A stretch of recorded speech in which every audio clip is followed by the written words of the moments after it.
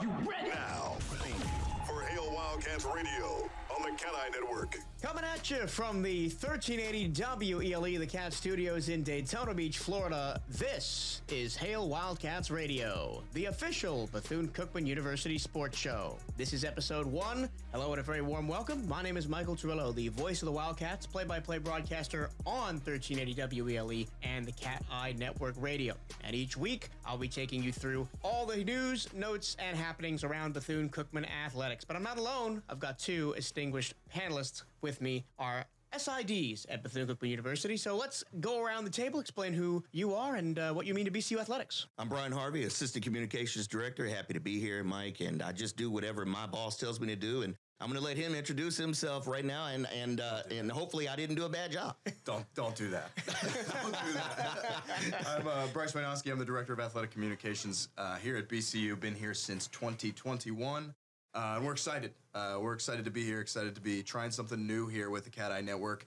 I know you guys have heard Mike a lot on our games, being very objective, very to the point, talking about the game. We're going to try to squeeze some opinions out of him. I feel like it may be just a little bit more facilitation from him, but we're going to see what we can do. We're going to see what we can do. It's exciting. On this special episode, this is the first of our 2 off-season episodes. So the pattern of weekly episodes is not really going to start until we get into sports season in a couple weeks. Today, we're going to go through the 2023-2024 Wildcats season in review. We're going to tackle out all the sports, go in chronological order from fall all the way to spring, and get you caught up on everything that's going on around BCU Athletics. Let's start in the fall sports, and we'll talk about volleyball. Volleyball going to start up, I think, 12 days from now is the first volleyball game. But let's go back to last year. 5-6 at home, but 1-8 on the road. Made the tournament, but lost to Alabama State in the quarterfinals. But Nyara Hightower, I'm so glad she's back this year. Led the SWAC in blocks with 107 and was the SWAC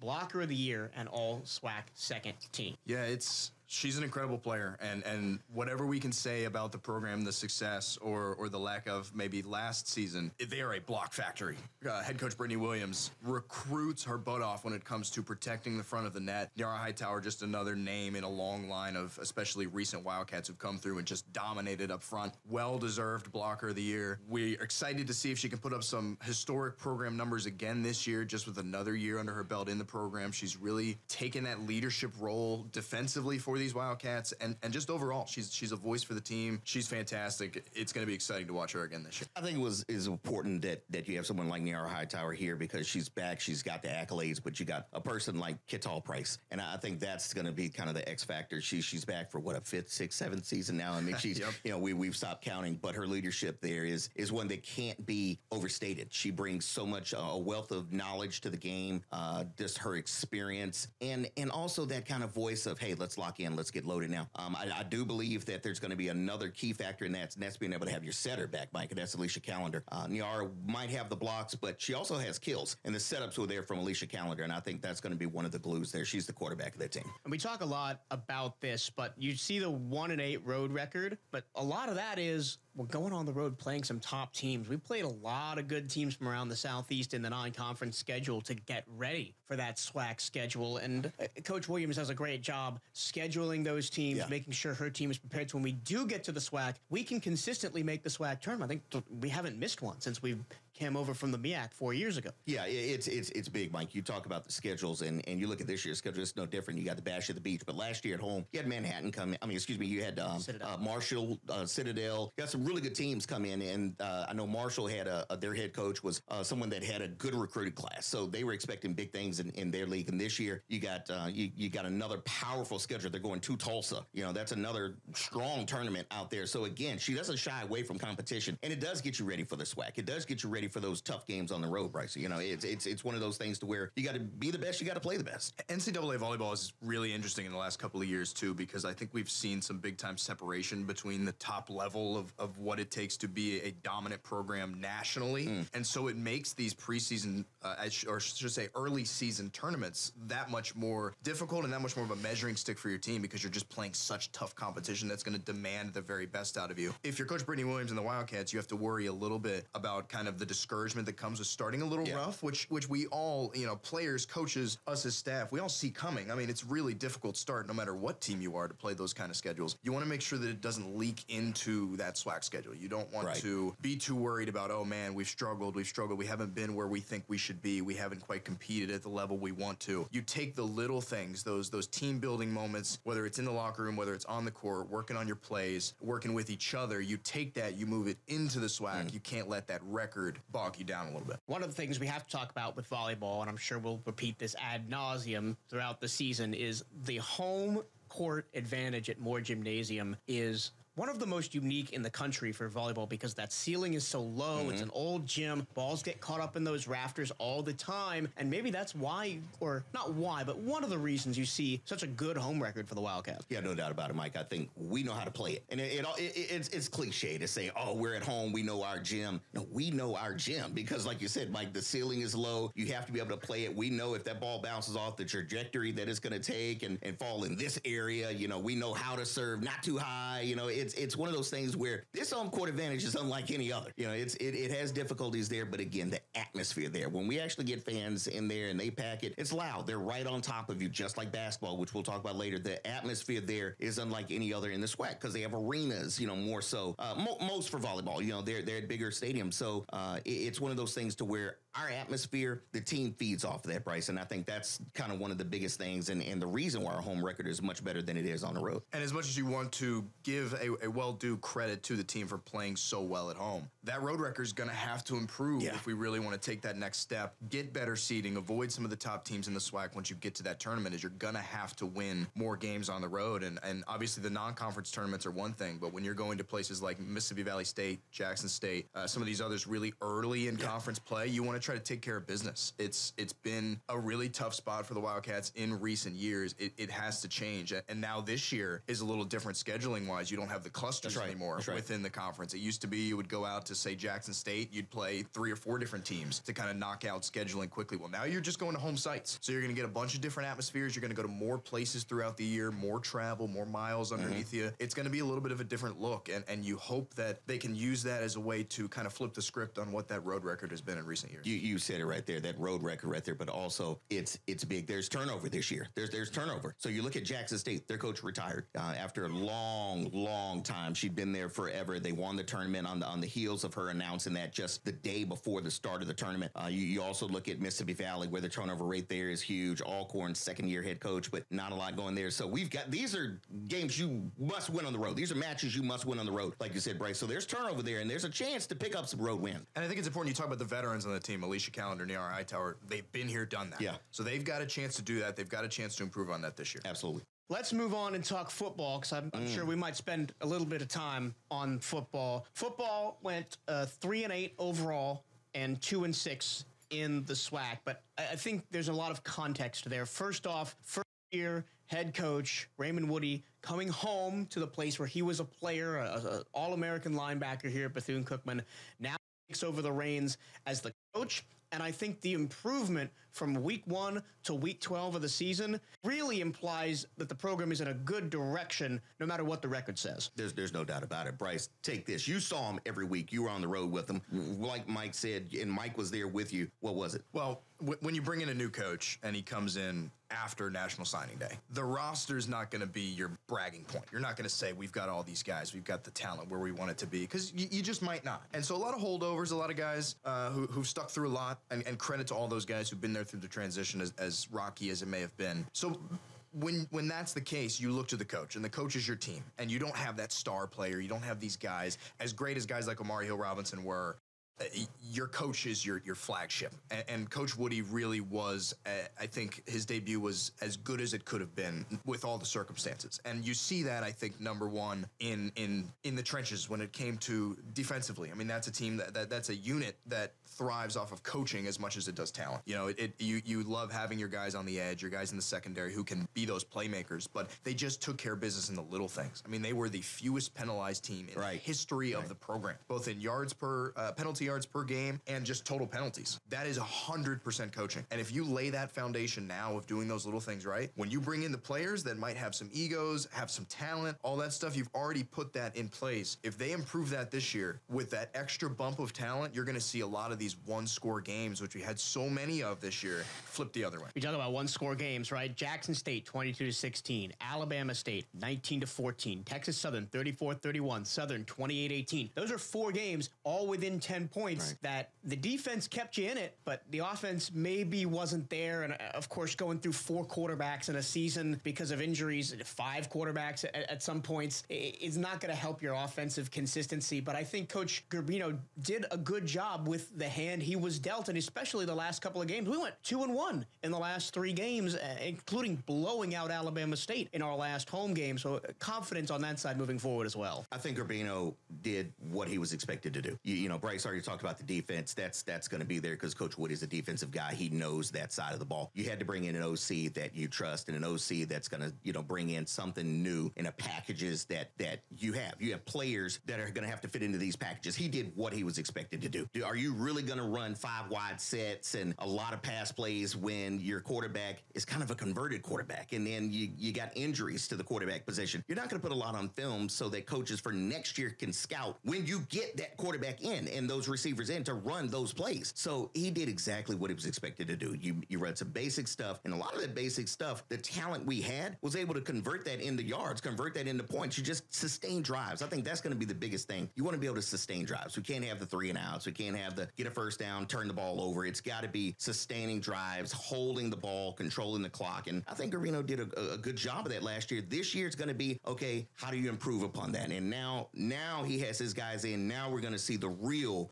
Coach Gerbino offense. It's fun, too, because that Alabama A&M game, the final home game of the season, the last win for the Wildcats, it really felt like a jumping-off point. Yeah. Like, there was a moment in the first half where it kind of felt like it was a little bit more of the same. You know, you win the half down 7. And you come back out and you score 24 unanswered points. And it really felt like you were running all over them. It was the first time that offense really looked consistent, dominant run game. And it really felt like heading into the Classic the next weekend, there was real talk from us, from fans, like, are we going to scare Florida A&M here? Are we going to give them a chance? I mean, I don't know how many people would sit around and say, we're favored, we should win, all this stuff. But there was some buzz there. And if you can take that, you carry that into this year, I think the biggest thing is going to be protecting the quarterbacks, because you've got a group now, guys, that can do it, that have the talent. Luke Sprague, your returner, who I think will probably get a lot of action early. That remains to be seen. But if you can protect him, keep him healthy, you give Coach Gerbino a real chance to build that offense instead of kind of trying to adapt week to week about who's throwing the ball, who do I have available to me, what's the line going to look like.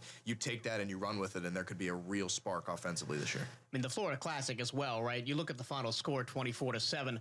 24 was the fewest points that Florida A&M scored all year. Mm-hmm. And it's a credit to our defense that we kept that game close up until the final minutes. You were able to control a guy like Jeremy Musa, I mean, who's, you know, absolutely a breakout guy at Florida A&M. But just look at what you were able to do. You're able to, like you said, Mike, the weapons they had on that offense was sick. They had some nasty weapons out there, and you were able to control that and keep them contained. Now, you're never going to be able to stop it. No, and that wasn't going to happen. You were hoping to contain it. You got exactly what you wanted out of that. And Bryce, in the end, you kept it close, and I think a lot closer than anybody ever expected. Yeah, no doubt. Big-time momentum point. As we talk about those last 2 games, it really felt like a very, very different team than I think anybody expected. I think that we thought coming out of the gate that they looked like, and it's going to be their job now to carry that over. A really tough start to this season's schedule. You've got to, like we talk about with volleyball, you've got to stay on it. You've got to show yourself something. Don't worry about what we as media, as fans, whatever else think. This team has to show themselves something. So keep consistent on defense. Keep doing what you're doing. Stay disciplined. You have to stay disciplined. That cannot go away if they're going to be successful this year. And then you try to see what you can figure out on offense. It might take some time, but again, round into form for SWAC, and then let's roll. Let's move to the hardwood. Start with women's basketball. 15-16 last year. Ended up 6-12 in the conference. And this was a team at the beginning of the season, Bryce, I came to you and I said, this may be the team that gets us there. and it just didn't end up being that way. Kind of faded down the stretch. But look at that non-conference schedule. Wins over Iona, Georgia State, Jacksonville, Bradley. We were so confident going into conference play, and then just went 1-7 down the stretch and ended up missing the conference tournament on the last day by one game. Yeah, there was the Iona game in the non-conference, that big overtime win at home, one that kind of felt like it was slipping away. The Wildcats came back and stole. The Mercer game, won at the buzzer by Chanel Wilson, who the Wildcats are going to miss dearly this year. But you're absolutely right. I mean, it felt like this team is legit. And they started off okay in conference play, kind of battled back and forth. You beat FAM on opening day. There's a couple of other wins early. And then the injury started. Chanel Wilson banged up for a long time. Chanel McDonald, another great player who was banged up from here to here. They could never really get it all put together at the same time. It was really tough. It really testing a team that had it all in front of them early in the season. And it's a very new team this year. They're missing some of those pieces, so it's going to be interesting to see how you take that, how you learn to play without some of your pillar players coming into this year. I think you said it, Bryce. The injuries is what hurt. The injuries absolutely decimated them during that 5-game swing where at one point they only had 7 players. And we're talking about, and in no disrespect, we're talking about Gabby Stevens and Cherry Johnson were 2 players that were available who had limited minutes last year because they were young. They really didn't know what was going on. They were trying to fit in there. So really you had 5 players that they were using. You looked at Kayla White and who was Kayla White, and then I believe it was Chanel, to where they didn't come off the court. That was DeShanti, didn't come off the court. Now you're missing Chanel Wilson. You're missing DeShanti Edwards, who transferred within the conference in the transfer portal. But you've got to now find, what is it, Bryce, about 40 points? You've got to try to find that and some rebounds. So this is going to be a massive swing. But I think that when you look at what Janelle Creighton's been able to do, Coach Creighton is a recruiter. She's someone that brings in, they plug in, they play. I think now with the transfer portal, they got a couple kids coming in through the transfer portal. You lost some, you gained some. Transfer portal, hey, thou give it, thou take it away. It works both ways, that door. So if she brings in what we believe she's able to bring in, I think they'll be okay. And again, Mike, you said this could be the team that takes a step. I'm believing it this year. This could be the team that takes a step. And I want to talk about Kayla Clark as well. Again, another player that had some injury problems, but I think now with a couple of players graduating out in Jackson State, maybe being a little bit lower power level than they have been in the past, Kayla Clark could be a player, if she plays to her full potential, could be center of the year in the SWAC. She's got that level of talent. No doubt about it. And I believe that. You talk about Zay Green's gone from Arkansas Pine Bluff. Alabama State lost their guard. You look at Prairie View, they're missing some people. No Angel Jackson. No Angel Jackson. The Jackson State's they're losing players, and obviously with Coach Reed leaving Jackson State, that's a huge hole that they needed to fill. So the recruiting ain't going to be there, you would think, and that's no disrespect to who's coming in, but the recruiting's going to take a little bit of a dip. It's just needless to say. But I think Kayla Clark could be that center of the league. Mike, she's got that kind of talent. How many double-doubles last year was ridiculous. And again, missing games. So if she plays to her potential, she could be center of the year. And I think part of the struggle for the Wildcats last year is the size issue, especially with Jackson State. I mean, as far as women's basketball is concerned, a giant team within this conference. Just bigs everywhere, a lot of size, a lot of length. And Kayla Clark dominates against a lot of other teams, but then when you're matched up with these trees in the post, it's tougher. It's a harder place to succeed, especially when she was carrying that load a lot alone when Chanel McDonald missed time or when some others were banged up. Not the biggest guard group in the world as far as size-wise last year, so they lacked a little bit of that. But I think with Coach Creighton, she's a very defensive-first head coach, and we saw that especially in her first year when she didn't have a lot of talent, a lot of scheming up defensively. They sell out for the ball a lot, go for those lanes, try to get those steals, which costs them at times, but they're going to be built off the defense, and that's something that I think we should have no lack of confidence that Coach Creighton can instill in no matter what class comes in. And I think when you have Kayla Clark anchoring that, being that go point, I think it's going to be a really easy transition. Let's talk men's basketball now. Record 17-17. 11-7 in the SWAC, positive conference record, and this men's basketball team, especially down the stretch in conference play, was one of the stories of the year on campus in terms of the entire athletic department. Getting to the SWAC tournament, winning their first ever SWAC tournament game against Southern, getting to the postseason for the second time in program history, almost upsetting Arkansas State, a team that had almost beaten James Madison 5 days earlier, a team that went on to the second round of the NCAA tournament. So I think there was a ton of hype behind this men's basketball team, and you saw it with big crowds, packed out Moore Gymnasium, packed out the Ocean Center for the CBI. Just talk about this men's basketball team. I think they were a very modern basketball team. You know, they were anchored by really top-end talent. I mean, Jacoby Hetty, Zion Harmon, and to a little bit of a lesser extent, Deshaun Dyson, just fantastic scorers, big-name guys. I mean, you got two guys who transferred out into other programs, moving on up in that hierarchy now with the transfer portal. But, man, did they put in work when they were here. That Zion Harmon, Jacoby Hetty connection, you could see it in their eyes every game. The lobs, the flashy plays, so many, top 10 Sports Center type moments from those two. The chemistry was fantastic. They were fun to watch. I mean, and I say modern, a lot of iso ball, a lot of just looking to go to the hoop. They moved the ball pretty well, but sometimes they would get bogged down a little bit in that kind of just get my shot type of mentality. But it worked out. I mean, they were really exciting to watch, and with an atmosphere like Moore Gymnasium, where people are just ready to explode at any moment with those highlight plays, it was so much fun. And I think with the way the game continues to evolve, that kind of team can find a lot of success nowadays. I think you're right, Bryce. The atmosphere was fantastic. None more than the Alcorn State game where it was TV. It was displayed for everyone to see. I mean, you guys, you looked at it, Mike, you were on air. What were the numbers? The numbers were phenomenal. The engagement was huge. You talk about people were saying, wow, is this kind of atmosphere they have? Yeah, every game at Moore Gym. We already talked about the atmosphere there. But you also looked at, Bryce, you said perfectly, this Zion Harmon, Jacoby Hetty duo. That was filthy. That was something that you could look at every day and say, well, there's about 30-some points right there. You just added it up. Then you added the athleticism of a newcomer like Beverly. Reggie Ward. You have someone like Reggie Ward that was just an absolute athlete. Backdoor dunks, lobs. It was the excitement that built that gym. And like you said, every dunk, the place is ready to explode. Now you have to find something different. You got to find something different now because it's going to be different without those two at the top. You have to find what's your game going to be. Is it going to be more lobs? Is it going to be more pounded inside now? Is it going to be the wings are going to be expected to kind of kick in and drive the baseline? What's your game going to be now? Because you're losing 30-some points a game there. So you got to find out real quick. But no doubt, Coach Theus is going to be able to bring in guys. That's what he does. He's a name. He's a guy that's been there and done that. So you look at him and a new staff, Mike. I know you're going to touch on that. There's a new staff. So everything about men's basketball seems new this year. So I'm excited. I want to see what it's going to be.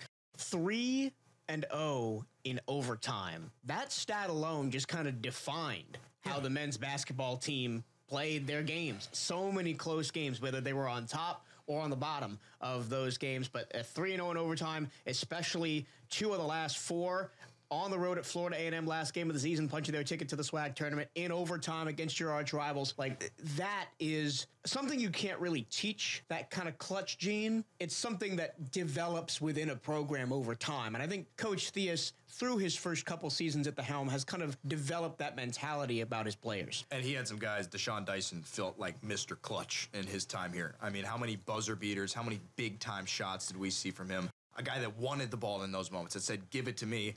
This is my time. It was fantastic. Don't underestimate the loss of a guy like that. And not to mention defensively. I mean, that's how you get back in games like that, is you have a guy like Damani McIntyre, who for his first couple years here, I personally sold myself into thinking, man, if he could develop a three-point shot, that is an NBA-level defensive player. I mean, he had the instincts. Coach Theus talked about it many times as a guy who plays defense better than hardly anyone he's seen at any level. And Coach Theus, old-school basketball guy, defensive-first basketball guy, coaches his team like that. You don't get minutes if you don't play defense, and a Coach Theus staff, and I think we need to see that carry over. I think the biggest thing for me going into this season is the center position has been a revolving door for these Wildcats since Coach Theus has been here. Just haven't really found a guy that has been that lockdown spot to this point. James Henderson Jr. last year, Elijah Holsey, they both left the program. Solid minutes, but never really kind of emerged as that go-to guy. And there's a lot of size in this league, so it'll be interesting to see where they find to fill that hole for these coming seasons. I like to go on not even overtime. Mike, there were a couple games that were just absolute thrillers down here. Was it which game was it, Mike, where you have one of your greatest calls where, was it Deshaun had the steal and the shot on the baseline? Alabama. That's fantastic. Yeah. I mean, you talk about the games down the stretch. They were poised. Who's going to be that now? You have to find that senior leader without being a senior now. Who's going to be able to supply those moments? And I think that's one of the question marks. We talk about Zion Harmon, Jacoby Hetty. They got the accolades. Zion Harmon, all-SWAC first team. Jacoby Hetty, all-SWAC second team. But I also want to shout out Deshaun Dyson, who was selected to the HBCU All-Star game at the NBA All-Star Week and was the MVP of that game, leading scorer, draining threes from all over the court, looked like a prime Steph Curry out there. And I think Deshaun and Chanel Wilson from the women's team have a couple opportunities this summer to go and explore some next-level basketball. We'll talk about that on next week's show. We talk about specifically the off-season recap for the Wildcats. But that's men's basketball. Great season for men's basketball and reason to be optimistic going forward. I'm optimistic. Let's go to the spring sports and talk about softball. Softball ended up 20-32, but again, 16-8 in SWAC play. Number 3 seed in the East. The Wildcats always up there in the softball diamond. Coach Watton has her team well drilled. Non-conference wins against Illinois State and North Dakota. That Illinois State game, first game of the season, kind of shocked us. They were over at the Tampa tournament with USF, and they got that win, and we all thought, whoa, here we go. And it didn't really hit those heights again until conference play, but there were flashes of how great this team could be. No doubt about it, Mike. And Bryce touched on it earlier with volleyball and some other sports where you can't get down. Same thing with football. Softball is one of those sports as well. The schedule is brutal. It's tough. She does not shy away from anyone. Coach Watton has always put in a schedule that you say, you're playing them, you're going to this tournament, you're going here. She plays everyone. And they could easily start 1-15, 1-16. They went through that stretch after beating Illinois State, where I think we lost the next 15 in a row, if I'm not mistaken. So you look at it, and the girls could get down. They never did. A lot of those games were 1- and 2-run games. Michigan was a 2-run game at one point. So you're talking about Oregon State. You played them twice. That was a team that had a lot of accolades in the Pac-12. RIP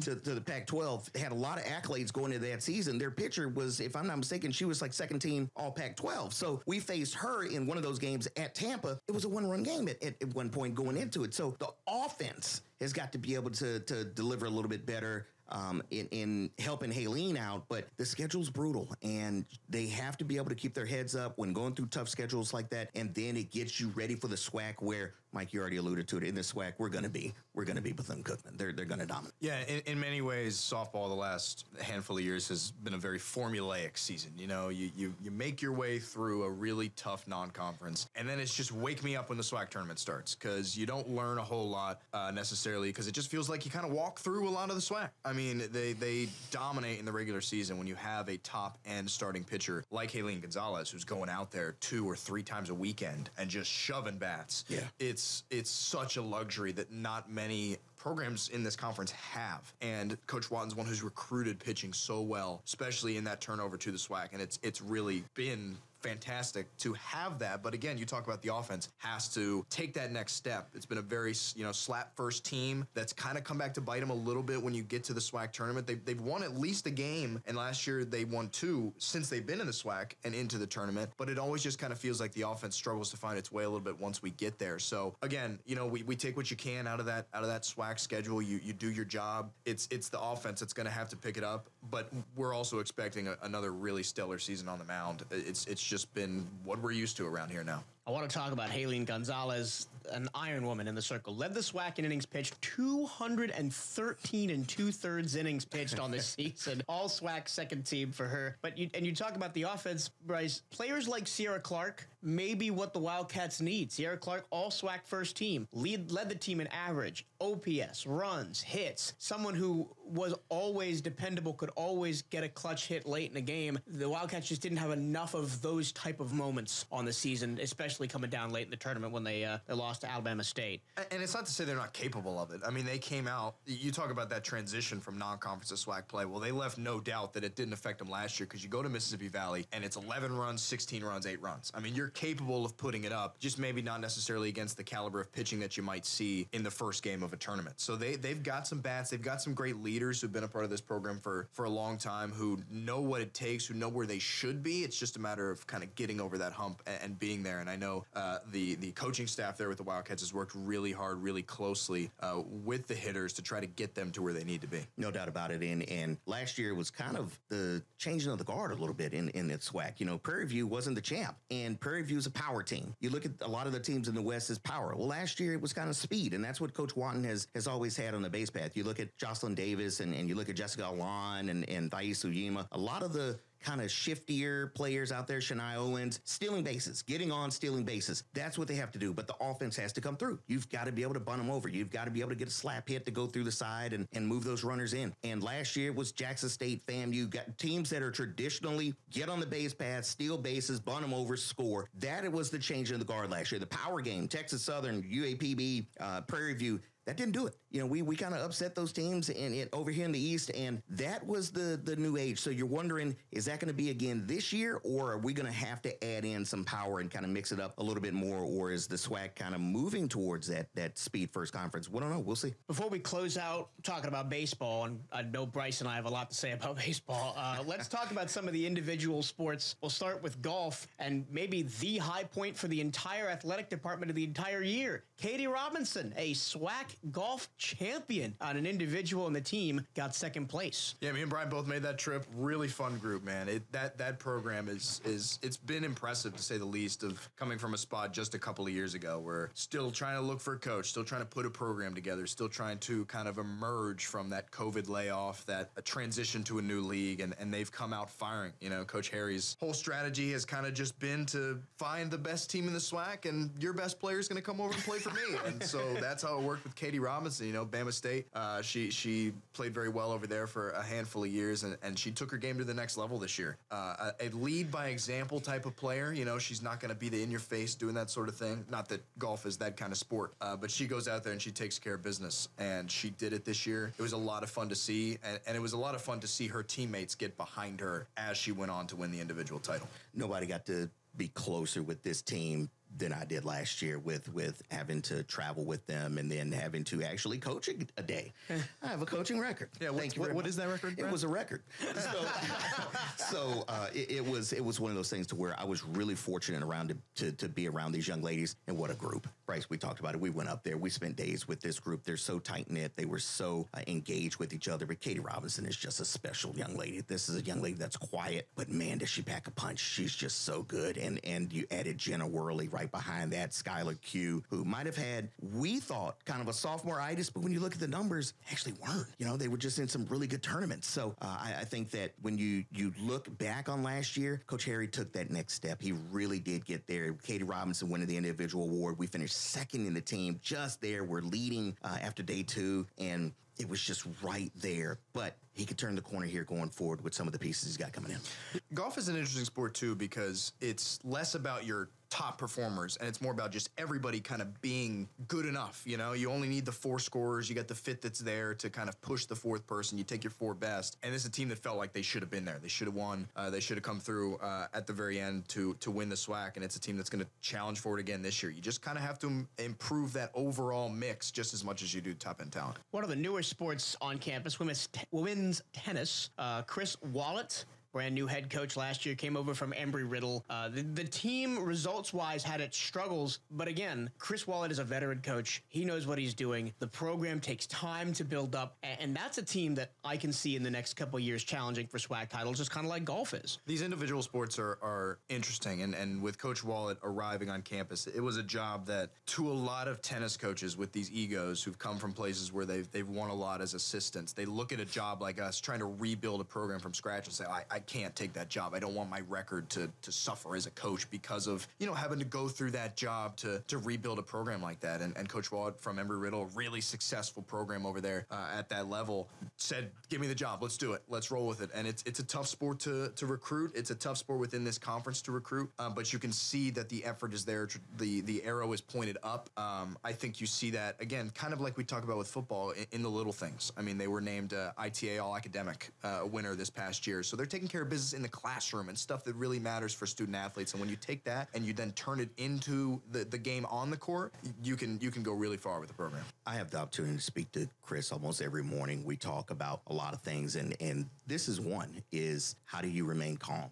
Why did you come over? Why did you take this position knowing, Bryce, like you said, your record's going to be affected because you have a program that was dropped for a year with COVID, and they ended up dropping the men's program, but it's had success. And he mentioned it. He said, well, they've had success. They've won titles there, and they have formerly with head coaches like Trey Bogue and Tim Pleasant, and then you have Val Vellucci, who came in and went back to Rhode Island. He knows that you can win here, and he said it's just going to take time, and that he enjoys being here. And I think that's the thing about Chris that makes it special. He knows there's been players that have won conference accolades like NC Eiffel years ago. And this is one to where he sees the future. And I'll tell you, man, if there's somebody that's just happy to be here, loves the spirit of the place, embraces everything about Bethune-Cookman, and knows that it's a marathon, not a sprint, it's Chris Wallen. Talk about track and field a little bit. This is pretty much the only program I don't interface with at all, so I'm going to let y'all take the reins on this, Bryce. Well, Coach Garen Jackson, coming back after being a member of the program himself many years ago, he brings so much experience and so much knowledge of the university, of the program, and what it takes for a Wildcats track and field or cross-country team to be successful. So it's just another group, I think, that knows where they need to be, and one that, with the departure of the coaching staff,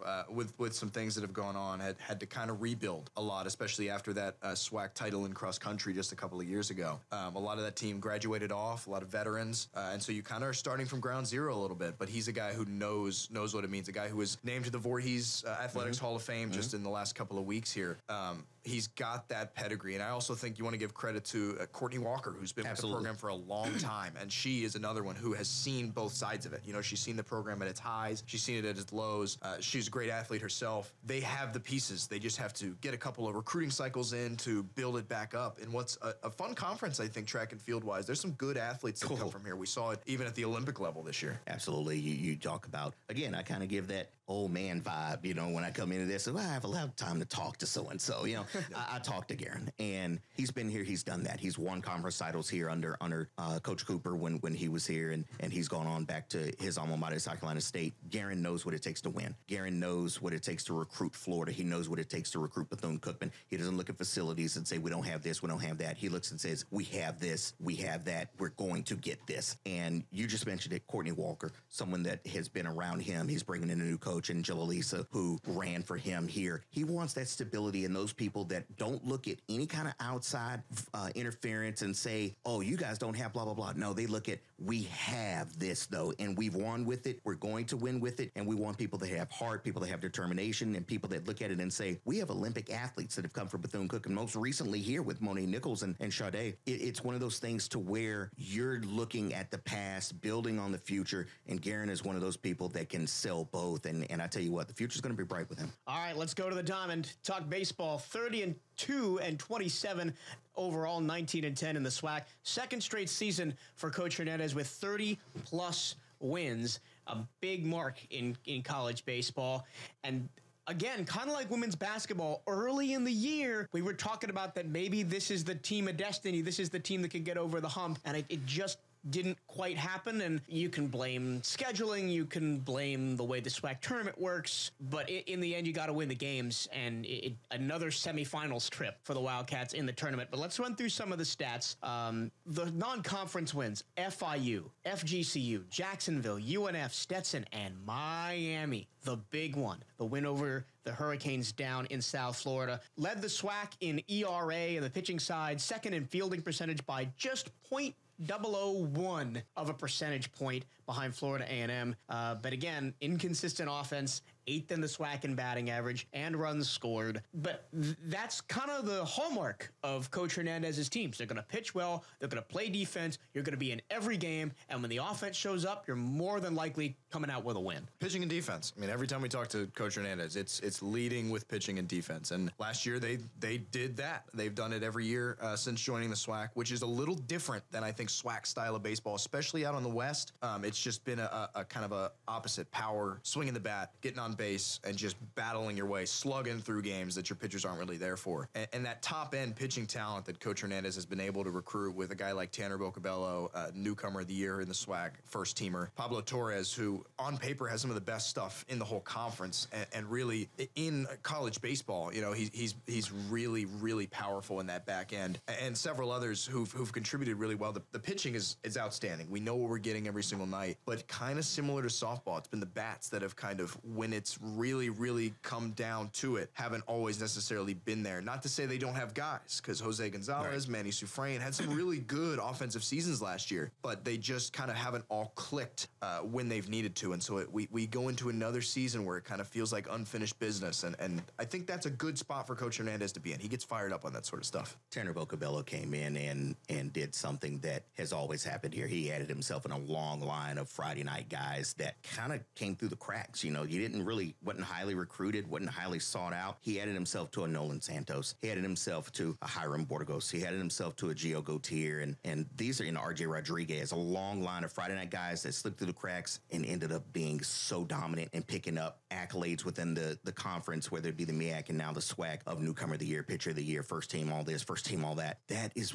what wins games. You set the tone on that Friday night, especially, Bryce, you mentioned it. When you have teams in the West, well, now we'll talk about that later with no West-East, but swinging for the fences, teams that are just, I'm going to go up and power it out. You need that guy that can come in and say, I'm going to give you 7 1/3, maybe 8 innings. You're not going to get but 3 or 4 hits, and you may get one clean hit on it. That's fine, but we're going to shut you down. I'm going to shove. I'm going to deal, and the bats have to come behind it, and if they can come alive behind that, I think this team is filthy, and last year, it did happen. It happened in a number of games to where the bats got hot at the right time, but the pitching was always there. Pablo Torres, good grief. That guy comes in, shut the door. Just close the door. It's game over. We could start packing up stuff. Mike, you can go get your clothes ready. That's going to happen. But I tell you what, I love the pitching, and I think that it's only going to get better. I tell you, I'm excited. And those two guys we talk about, Torres and Bocabella, will be back this year. But in an NCAA world that is so terrified of the transfer portal now, baseball here is one of the programs that you're most confident in, that no matter how much turnover there is, they're going to be great out of the gate because of that JUCO pipeline that Coach Hernandez has established here. He's bringing in guys that are experienced, have won at some really great, really great programs here in the state of Florida and beyond. And so no matter how much turnover there is, you're bringing in guys who are ready to play at the D1 level and who are ready to win at the D1 level. So no matter how much lineup or rotation shuffling that there is, this is going to be a team that knows how to play ball. And Coach Hernandez named Black College Nine's Coach of the Year for the entirety of the HBCU world. And so the accolades are starting to flow in. And like some of the other programs, right, it's been a rocky couple of years with the COVID pause and a lot of coaching turnover and player turnover. Coach Hernandez is someone who's had to build this program up. And BCU baseball, historically, one of the most dominant teams on campus, won a ton of championships in the MEAC, went to regionals and almost super regionals, and had been a nationally relevant program. And I think we're on the way back to that. And someone I want to highlight who's new to the program, Derek Cartaya, came in as an assistant coach after Jose Carballo left for Missouri as a hitting coach, infielding coach, and immediately made a mark on this program. Every time I went to practice, I would see him working with the hitters, working with the middle infielders, and the middle infield maybe the strongest in the SWAC defensively, and his imprint on the program immediate. And he earned a much due promotion in this offseason, been officially named recruiting coordinator for these Wildcats. So it speaks to not only his work ethic and his preparedness when it comes to game planning and trying to navigate opposing pitching staffs, but also to his relationships, particularly in South Florida, a guy who comes from playing ball down at FIU, and we know Coach Hernandez already has such a gigantic footprint down in the Hialeah, down in South Florida area. So to be able to add another one down there, and what a wealth of baseball talent is down there, it bodes really well, again, for that pipeline that's continuing to be established here at BCU. Great coaching pipeline as well. You look at some of the coaches, Mike, you just mentioned it, with Jose Carballo going to Missouri. They upped their average this year in hitting because Carballo's out there working with hitters. Let's go one step before that. Keith Saniga, that goes out to University of Hawaii. He was under Johnny as well. And they go out there, only lead the nation in ERA, and are right there. I mean, that's something that you can't overlook that. So Hernandez not only can find good talent on the field, he can find good talent in the dugout as well. And you're talking about Cartaya, who comes from, Mike and Bryce, you mentioned it, from an FIU program down there where they've had history. They're battling against University of Miami every year over there for recruits and kind of the talk of the town. Turtle Thomas had a fantastic run down there as head coach, and it's a program that has traditionally done very well. You got guys like Garrett Whittles and Pablo Bermudez and those guys that are names. So FIU has produced talent. Cartaya is one of those guys. He knows what it takes to win from a kind of a school that says, we might not have a lot, but we've got this. He's another line. And I tell you what, I'm looking forward to seeing what Cartaya can bring. All right, before we sign off, we're going to try and make this a weekly segment. This is the fun topic. Could be BCU related. Most of the time, probably not going to be BCU related. Just a chance to talk about either the wider sports world or something else going on. But for this specific episode, we've been talking about last season. We're going to keep it in-house. What is your favorite BCU sports moment from the 2023-2024 season? It could be a game. It could be a play of a game. It could be something that happened outside of a game. But what was your favorite moment of last season? I took a lot of thought about this when we pitched the question a couple of days ago. And you try to avoid recency bias. We just come off baseball, softball season just a couple of months ago. A lot has happened. I went all the way back to the very beginning. I mean, game one of the athletic calendar. I went back to the Memphis game for BCU football last year. And it was just such a weird off season. So much had gone on around the program. So many new faces. So much new. And we're down in Memphis and against a program that, one of those early season games, you don't expect a whole lot. And quickly down 10-0 in the game with just 5 minutes to go in the first period. And Amari Jones, who's a guy who had stuck through the transition at coaching, who had been there through a lot of it. A fun guy, great kid, returns a 69-yard tip play interception pick six against Memphis when it all seemed like, oh man, here we go. Like, this is it. And this is a big fella, big kid. If you haven't seen the play, you can find it on Twitter. It was so much fun. The guys are getting fired up. Everybody's watching him kind of stumble down the field and goes all the way down and takes it to the house. I mean, just to watch everybody get fired up, and it's like right out the gate, like, okay, wow, we got some excitement here. And the Wildcats didn't go on to win the game, but we got to see then the media come out about him after the fact. This was a game that was on ESPN, so there were eyes on it. People got to see it. It was so much fun for him to watch him react to it and to watch the team on his back and everybody else kind of get fired up about it. That one's up there for me. And of course, kind of selfishly, Barstool Sports, all their social media accounts shared Daryl and I's call of that. It kind of went a little bit viral, and that was a great moment. Harv? I hate to do this. We're talking about losses as being some of the great moments. It's another loss for me, but it was the Alcorn basketball game for men. That was, for me, was the greatest moment. Not because of the game itself. Well, the game itself had something to do with it, but for another reason. Bryce, you mentioned all the off-field stuff that had happened with football and a lot of the things that were going on around campus. You talk about some things that were away from athletics that were happening on the campus. The students needed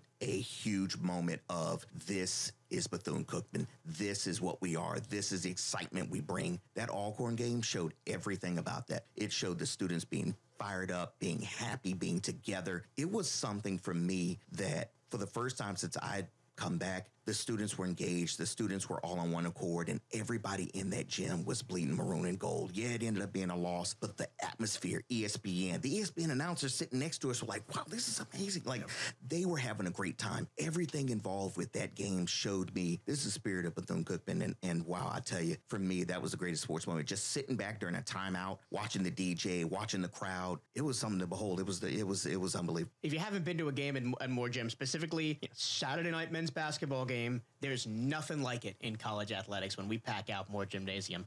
I kind of selfishly have two. One is baseball beating Miami and the kind of ripple effect around the college baseball world that had. I'm like, oh man, these guys beat Miami? They're legit now. And that kind of gave us like the momentum going right into conference play to do great things going down the stretch of that season. But my favorite moment of the year, Deshaun Dyson, steal, circus shot, corner three on his own senior night to win the game against Alabama A&M. I don't think anything else tops that in the entire calendar year. And man, that should have been SportsCenter top 10, man. I submitted that thing 15 different ways. We got stiffed so bad on not getting on ESPN that night. I stayed up till 2 or 3 a.m. watching the whole show. Like, we're next. I know we're going to be there. And we didn't crack it. But man, it felt like one, especially being there in person. That'll do it for episode 1 of Hail Wildcats Radio. Thank you so much for listening. Hail Wildcats Radio was recorded at the 1380 WELE The Cat Studios in Daytona Beach, Florida. Producer, Larry Steele. For Bryan, Harvey, and Bryce Hoynoski, I'm Michael Truilo. Thank you for listening to Hail Wildcats Radio. Make sure to follow the show on your favorite podcast app so you never miss a show. Subscribe to the Cat Eye Network on YouTube for more BCU sports content, and share the show with Wildcat fans everywhere. We'll be back next week with the all-new Hail Wildcats Radio.